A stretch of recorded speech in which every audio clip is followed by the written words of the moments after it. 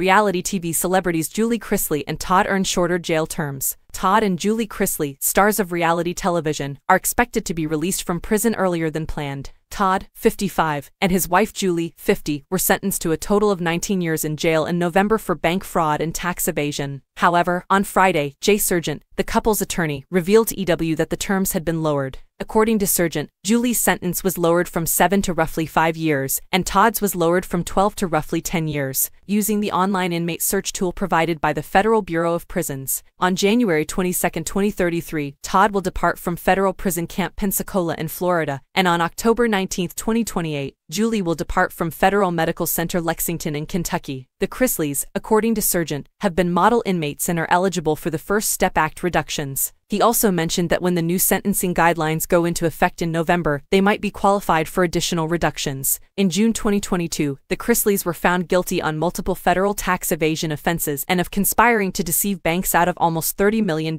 in bogus loans. They received prison sentences, a court order to make reparations, and 16 months of probation each after being imprisoned. The Chrisleys reported to prison in January, and the 11th Circuit Court is currently considering their appeal. In the meantime, Scout Productions has revealed last month that it is developing a new reality series about the Chrisley family. The Chrisley kids and Todd's mother Faye will be followed in the untitled series as they come to terms with Todd and Julie's incarceration.